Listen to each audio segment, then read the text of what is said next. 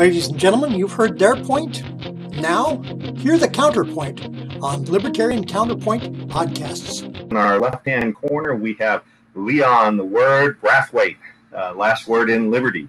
He is a retired engineer from the state of California. Up in our right-hand corner, we have our screaming eagle of freedom, Tim Everett. He is a pilot in the state of California. And I'll be your host, Jason McPhee. And let's jump into some of the topics. Oh, by the way, before we jump in, I also wanted to mention to you, if you'd like to leave a comment, we have an email address there that you can send them to. If we can, we'll have a bonus section to discuss those in. Also, if you have an experience where your business or job has been impacted by COVID or riots, we'd love to hear from you. So you can send comments about that as well. And, if possible, we might even try and interview you on the show. Let's get back into the riots. We seem to have fires everywhere here in California, but now they're actually getting some fires that aren't necessarily started by rioters, although they occasionally are. We've been hearing reports in Oregon, I guess, of even Antifa people starting fires. But essentially, we still have these riots going on in different places, and some of these are, happened a few weeks ago, but we haven't had a chance to get into them. So we had an issue. One of the big issues was in Wisconsin, Kenosha. We had a guy named Jacob Blake who had been shot by the police officers, not killed, but he was shot several times while trying to enter his car. We briefly discussed this on a previous show, but we didn't get to discuss Kyle Rittenhouse. He was a person who was trying to defend businesses during after the protests, I guess, started in relation to this. And, with the police sort of stepping down in their duty to protect a lot of these businesses, it's starting to get pretty violent out there. And in this particular instance, a 17-year-old kid was out there with a rifle trying to defend a business, and he wound up shooting three of people, in the peaceful protesters, I guess you might say, who were coming after him, and two of them died. Mostly peaceful protests, yes. Yes. So I don't know if you guys wanted to jump in on that now. I think we've kind of set the stage. It smacks of such hypocrisy the way the media cover these stories.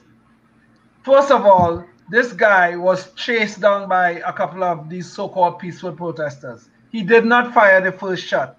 He's also a trained EMT, and he was out there helping people.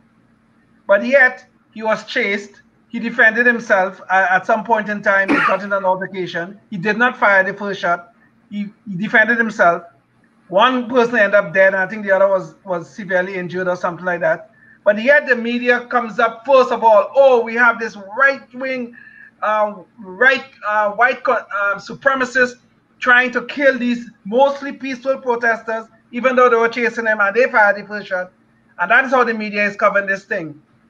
What we are having here is all the good people are being portrayed as bad, and all the bad people are being portrayed as good. This place is becoming upside down, and we better be careful, because 1984, as George Orwell once told us, is about to happen right here in the United States, and it's happening before our eyes, because we are glorifying the worst of the worst. We are letting them out of prison. They are committing crimes. We are putting them back in prison, and they are getting out again and doing the same thing. We have some horrific events that have occurred as a result of this thing. And this thing is going on, and nobody seems to be willing to do anything about it. Well, the 17-year-old in this instance had a mother apparently that dropped him off there. So she doesn't get the Mother of the Year award. Is one thing that we. I mean, there's no way that I'm going to let my 17-year-old son off at a riot. I don't care what his good intentions are.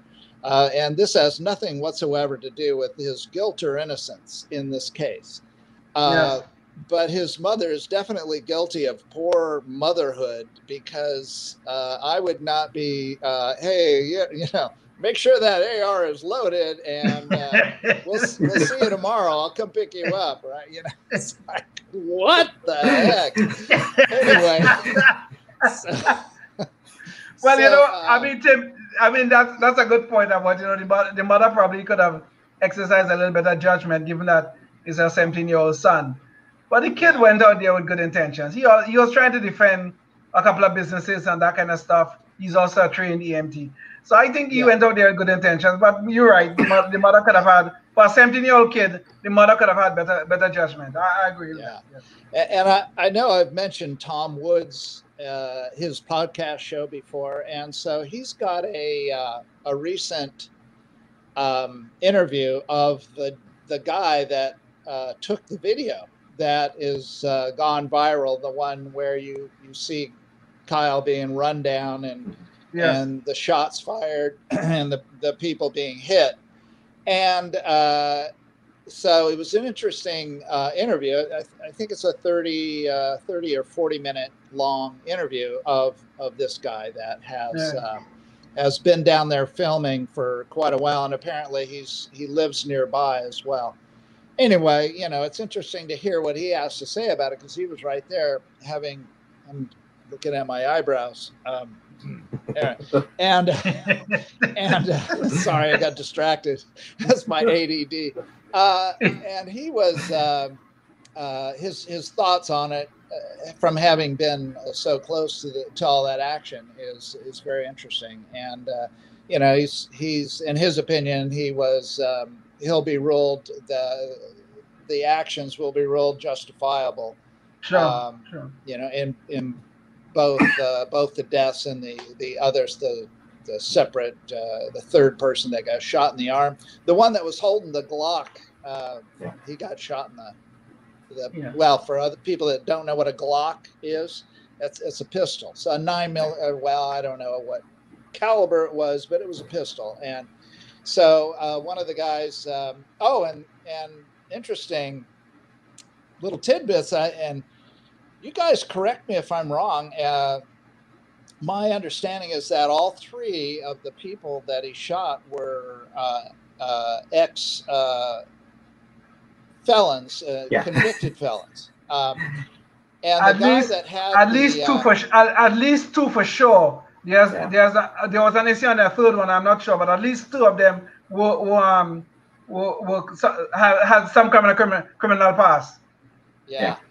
And the one that got shot in the arm, the one holding the pistol, was the peaceful protester who brought the pistol to the to the peaceful protest. Darn tootin'. I mean, you got to go where the action is, right? Of course. So Kyle's mother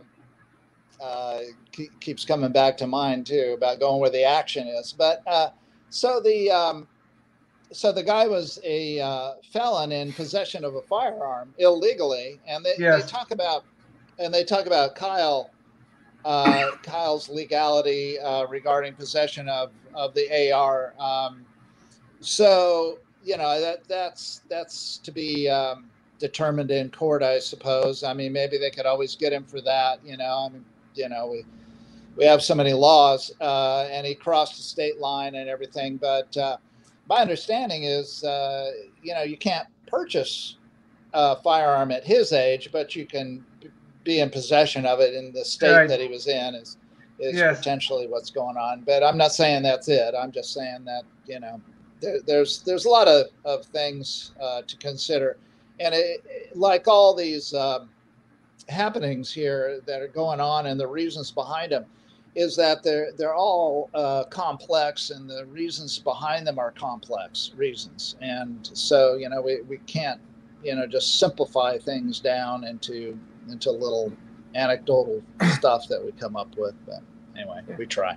True, and that's a good point. But the whole idea, though, the whole thing about this is, why are these people protesting in the first case? In this particular case I'm talking about, this comes out of the shooting of Jacob Blake. But I don't know what it is they're claiming that the police officers did wrong. Okay? There is video. The police officers told Jacob Blake to put up his hands, get on the ground, and this is the time he decides that he's going to show how much of his social justice moxie he has, and he decides to go back, reach into his car for something. And what is the police officer supposed to do? Wait until he turns around with a gun in his hand? That's what he was supposed to do? Yeah, but then, Leon, you haven't even completely set the stage. He had already, I believe, tussled with the police officers. So they had also shot him with a taser and tried to subdue him with non or less lethal means. Anyways, right, exactly. And you know, he was completely uncompliant. So you know, I don't know, as you say, I don't know what you can do at that point. It's not like they went for the gun first. You know, it's not like they came, you know, thinking they were going to use a gun. They tried a lot of other things before they actually went to the gun. So, but you see, but everybody now, all of these Black Lives Matter people and all of these damn nonsense, or everybody now is conflating the George Floyd situation with any shooting of any black person in America is now conflated with George Floyd, and all of a sudden we have a riot, and all of a sudden we have people burning down businesses and all these sort of things. This is the damn nonsense that's going on. Yeah. Well, you know, and one of the other disturbing things in all this is that we're starting to see, you know, more of the peaceful protesters, not just bringing bricks and Molotov cocktails now, they're bringing guns now, you know, which is, you know, what we're starting to see with, you know, the person who tried to go after, you know, Rittenhouse with the gun. And by the way, there were other shots fired as well in that crowd. So, and that's also in the story as well. So it wasn't just... you know, I think the first shot was not fired by Rittenhouse, is my understanding. No, it was not. So, you know, you got a 17-year-old kid here who's trying to do the police's job, essentially. I mean, you know, that they've, you know, in these, you know, blue state, you know, lefty cities, they kind of advocate, you know, they kind of abdicated their responsibilities for, you know, keeping the peace. And, you know, when you put that on the shoulders of a 17-year-old kid, that's just, you know, pretty criminal. But getting to guns to these things, you know, we also had something in Portland that happened about 2 or 3 weeks ago as well, where a peaceful protester, I guess the, you know, some of the Trump supporters and Blue Lives Matter folks had shown up, and I'm not sure if there were other affiliations there as well, but, you know, apparently a few of them were walking down the street, and, you know, one of these Antifa guys just pulled out a gun and shot him point blank. There was no confrontation or anything. He just shot him.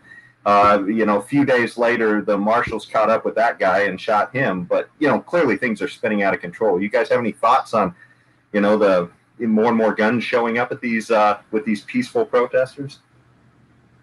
Well, inevitably, this is where things are going to go. All right. I mean, what we have going on is that these mayors of these blue cities and the city councils of the same cities, they have totally abdicated their responsibility. They will not stand up to the people that are looting and rioting. These people are not protesters. Let's be clear about that. If you're burning down a business, if you're trying to kill people, you are not a protester. Okay? You're a rioter, you're a looter, you're a criminal. And these people need to be dealt with. But what is going on? These mayors and these city councils have totally abdicated their responsibility. So people know. So what we have going on is like the Wild West. People have to defend themselves, and some are going to bring guns. So some bad actors is going to bring guns, and sooner or later people are going to get shot. And that's exactly what's going on right now. We have the Rittenhouse case. We have this guy with the Patriot Peer Group. He was shot and killed. And this, well, as a matter of fact, the person who shot him said he's 100% Antifa. So what if you're not standing for law and order? We're not going to have anything else but mob rule on the streets. That's what's going on right now. Yeah. What can you say? Yeah. The Portland guy, my understanding is he had been there providing security to the protesters. Yeah. And he had been there for quite a long time. And so I have no answer to this, but my question is, how do these people go to, he was not from Portland, he's from outside of Portland somewhere. And so how do these people go to Portland, live there, eat there, sleep, well, during the day, sleep during the day there? Where do they sleep? You know, are they renting hotels? Who's providing their shelter and food? And they have no visible means of support that I can tell. I mean, and, you know, are they paid? and if they're paid, who's paying them, and all this, and these people that are committing arson and violence and tearing things down and burning things, destroying property. If someone's paying them, that person is committing the crime of inciting to riot, a felony. Yes. And so why is it so hard? And I don't have an answer, but why is it so hard to track the money, to literally follow the money to where the source of the money is? And why can't the FBI arrest those people? If it's George Soros or Mickey Mouse, I mean, who is it? Who's doing this? Because these people, I mean, I just went to Flagstaff, okay, and it costs a pretty penny to just to go there, eat out every night, mainly every meal, and hole up in a hotel for 2 nights. It's like, well, okay, who's doing this? I think you're providing the money. It may be that there is a shadowy guy like George Soros, but part of it's just our government. I mean, we are sending checks out to people. We've told people they can't work in a lot of cases with a COVID lockdown. So a lot of people have time on their hands, and they are getting some government checks and being told that they don't have to pay rent, or at least given rent moratorium. So I mean, if you've got all this time on your hands and you can't work and you kind of got resources, it can kind of fund a lot of this stuff. And to top it off, I mean, a lot of the rules are upside down now because of these COVID lockdowns as well. So, I mean, if you lost your job and you're completely upside down, maybe your business is, either been shut down or burned down at this point, But Jason, but Tim is asking a valid question here. Even though I would accept your point that there's people with time on their hand, and I accept the point that people are getting some funding from the government. But the kind of money that we are seeing here in terms of people moving from state to state, these Antifa types and others, some of them going from Portland and Texas, going wherever, and those sort of things, moving around so easily. I mean, somebody got to be paying for it. These people got to eat and sleep, and they got to do all of these things. They're not sleeping under bridges or anything like that, as far as we know. Somebody got to be paying for this stuff. And they have just like Tim says, no visible means of support. Somebody's paying for this. And I have heard before, Tim raised the point of George Soros. I've heard that there are George Soros groups funding some of this thing. I don't know if this is true, and I'm not accusing anybody of anything because I don't know. But I've heard this before. Okay? Yeah. So there must be somebody channeling money to these people. They cannot exist. They could not exist doing what they're doing without having some way to support themselves while they're doing all this damn nonsense out there. Yeah. So I think it's a valid point that we should be tracing this money for during the Nixon the Watergate scandal. One of the big things that Deep Throat said was follow the money. I think that's what we need to do, just like Tim suggested. Follow the money, and we might end up someplace that maybe we might be uncomfortable about it, but we need to find this out. Yeah. No, certainly there is a path. If not us, the FBI, I would think, would be the ones. Yes. We're talking people crossing state lines. So boom, right away, their FBI's got jurisdiction over that. So absolutely, and the local police too. I just don't get it. I just don't understand how this can continue unabated and nobody being arrested. That it's got deep enough pockets to fund all these people doing all this damage. And now the estimate is $2 billion just in I can't remember the city. I think it's in Minneapolis. I think it's Minneapolis. I think it's Minneapolis you're talking about, Tim. Yes, that's correct. Yeah. Yes. Yeah, a $2 billion damage estimate. I mean that's crazy. That is insanity, and it just has to be stopped. Yeah, I wasn't sure if that was just in Minneapolis or not, but because I saw a little something on that story too. But even the $2 billion doesn't account for everything. That's just insurance estimates, and insurance estimates are capped at certain amounts. So I mean, there's a lot of costs beyond that. You know, maybe they have to haul away junk from their site and clean up. I saw this one thing in Minneapolis where a guy's business was completely leveled and just all he had left was rubble. And then the city government came along and told them that they put up a fence around it, and we're going to charge him for putting up the fence around it. Of course, they didn't send anybody to stop the people from burning it down, but then, this is not safe, so we better put up a fence. And then we're going to charge you for it, the person who we abandoned, when all this was going on. But speaking of which, one of the things I didn't want to let get past before we run out of time was in Sacramento, where some of us, I think we all have a little bit of a connection to Sacramento, but they tried to start, Antifa tried to start riots here about 2 or 3 weeks ago, and it amazes me that you guys are talking about whether or not somebody's funding them and how we can even track it. There's a lot of people on the left who even doubt if Antifa is a real thing, and if they exist. Yeah. And it's just shocking, you see this stuff happening, and it's almost like, are people, is there complete gaslighting going on here? And so one of the things I had found, and it really kind of enraged me, was that, Antifa has a website, Sacramento Antifa, on their Facebook page, and I'm going to try and post that right now, or share that to the screen so you guys can see. But I wanted to show you guys what one of the pictures looks like that they used to try to organize their, to try and organize their peaceful protest here.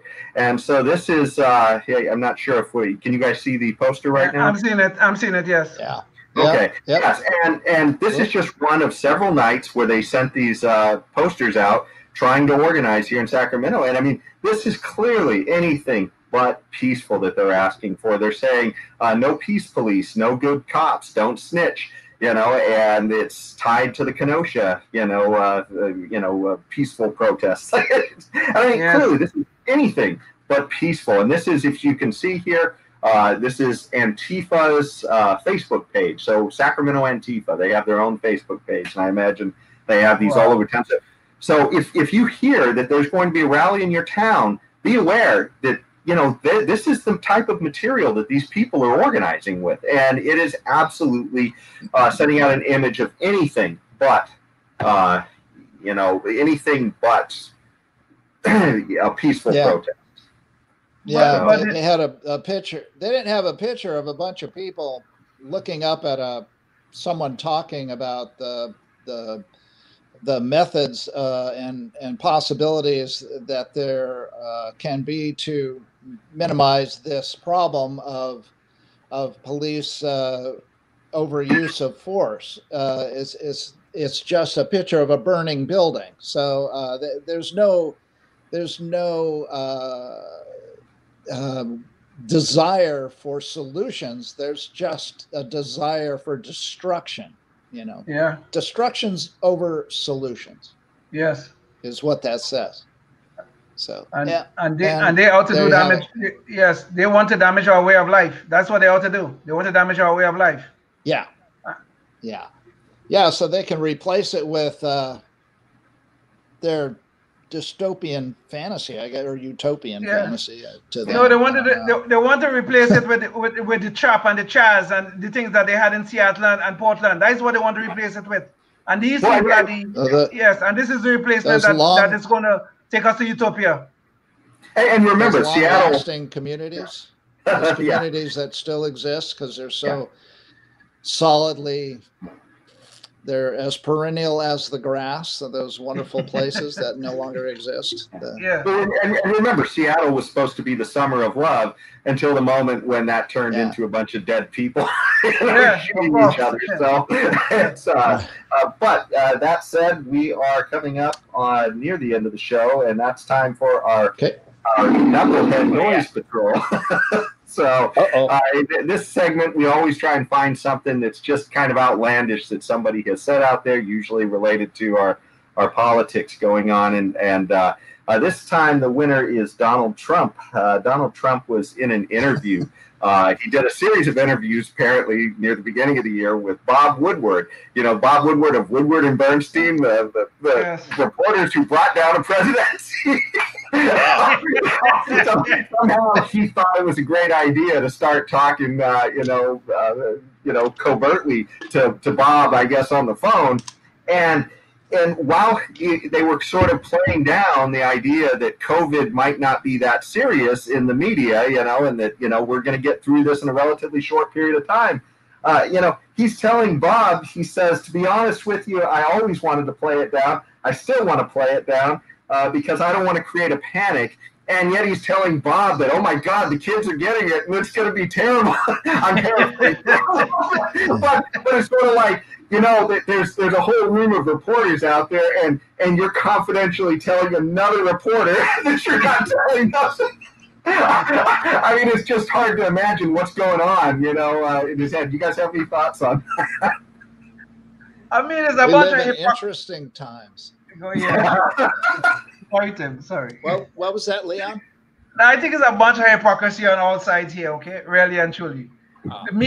All the politicians was telling people to go on with their lives. It's no big deal. Bill de Blasio, Nancy Pelosi was in. Bill de Blasio was telling people to go on with their lives. Nancy Pelosi was in Chinatown here, right here in California, telling they wish everybody to come to Chinatown, and she's hugging everybody and that kind of stuff. All of this was going on. So Trump was joining the fray, and he said, okay, yeah, it's deadly, but I don't want to panic everybody, which is a kind of hypocrisy when you think about it. If he knew it was deadly, why he giving a different message? But Nancy, nobody was thinking it was a big deal either. Okay, nobody thought it was a big deal. But now we're looking back in hindsight now, and now we can see so clearly. Oh, it was a big deal. Oh, our leaders didn't do this and they didn't do that. Oh, they should have done this and they should have done that. Now everybody now could tell us what should have been done, but they could not have told us that when it was necessary, which was like 6 months ago and that kind of stuff. This is just a bunch of damn hypocrisy on all sides. Trump, Nancy Pelosi, Bill de Blasio, and the whole bunch of them. A bunch of hypocrites. Yeah, well, I don't know. I'm here for the popcorn and the entertainment, which we have copious amounts of today. There's lots of entertainment from our leaders. No doubt about that. No doubt about that. Yeah. Well, and that's the crazy thing. These are the times we are living in, and these are our leaders. and it gets more bizarre by the day. and that's right. It's more bizarre by the day. And now we are on the verge. I mean, I don't know if you're going to believe the polls. I don't. But we're on the verge of electing a half senile man to take the reins of power in the United States of America. God help us. God help us. And that'll have to be the final word today in Liberty, Leon. And so we're just about out of time. And so I'd like to thank you all for joining us. And like I said, if you have any comments or anything else you want to share, send it to the email address we showed earlier. But we'd look forward to seeing you at the next one. You can catch our other shows on Facebook, Libertarian Counterpoint, or I think some of these will be on Public Access Channel 17 for Sacramento as well. So you can catch them there or at the libertariancounterpoint.com. Thanks again for joining us, and we hope to see you at the next one.